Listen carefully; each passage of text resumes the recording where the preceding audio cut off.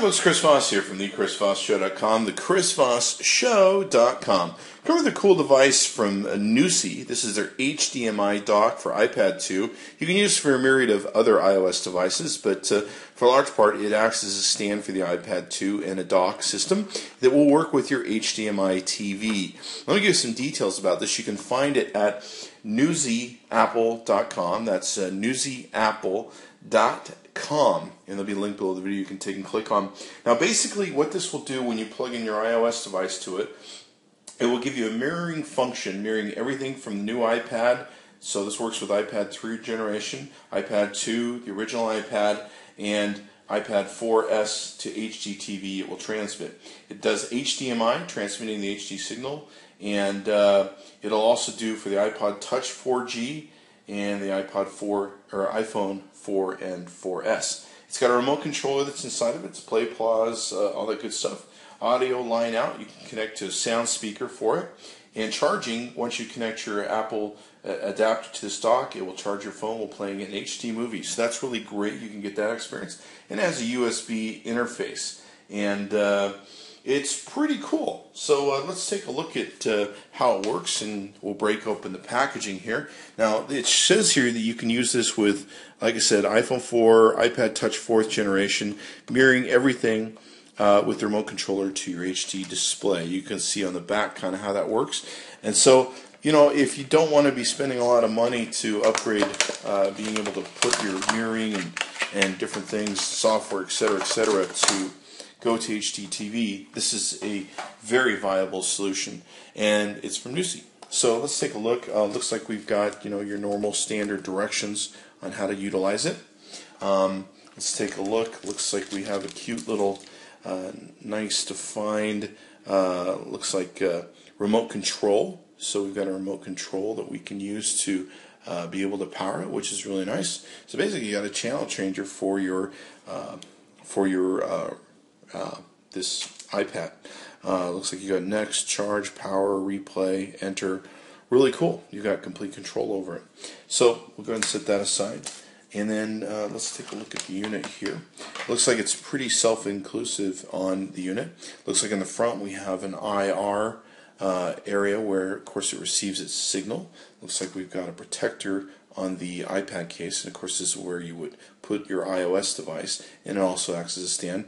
You've got a power button here that's much like the power button you have on a Apple device, so very cool, simple and easy to use. Nothing down the side. One thing in the bottom, you can feel it's a nice rubberized bottom that's going to protect whatever surface you put on and also make sure it doesn't slide off. Looks like on the back here we've got a line out audio plug. Looks like we've also got HDMI, so that will do your HDMI out, and looks like we also have a USB plug-in, and I believe this is going to be an SD cable maybe, or I'm not sure what this is, so we'll figure this out.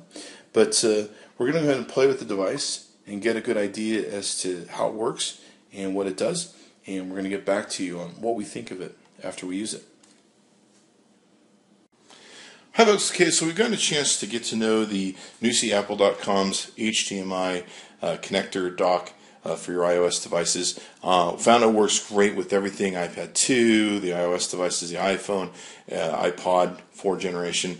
The one thing we found is it will charge the iPad 3, but as of course it doesn't specify this in the box, but it won't work with the volume for some reason on the iPad 3, so we don't know why that was taking place. But it doesn't say on the box that it works with the iPad 3. So just to make that note, that if you have an iPad 3, you may want to check on the device and see if they've updated it at the time you order it.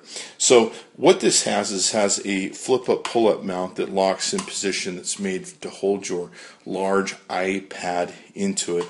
And what this will do is fold down when you want to put your iPod or your iPhone into it, and easily plug that in, and away you go.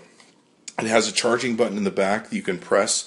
This will, activate the charging system. You've got the IR thing that will read the remote control here in the front, and then you'll see a little orange light come on the right side to tell you when it's charging your devices. Some of the things we learned about reading the manual. Of course, we usually do an unboxing and fly by the seat of our pants so you can see the unboxing. But this is the line out for the product. This is the HDMI out for the product. This powers with a 30-pin connector cord that you get with your iOS devices. You just plug it into the back of your Macintosh or your power button that you may have, your power supply, I should say. Just plug it right in there and it will power the device and charge your stuff. There's also spare USB cords, so if you have multiple iOS devices, you can charge them as well. So very cool design there. And with the remote control, it pretty much will control your songs, plug, play, or pause, play, previous, next, reward, or forward, rewind, reward. I'm just making up my own words now.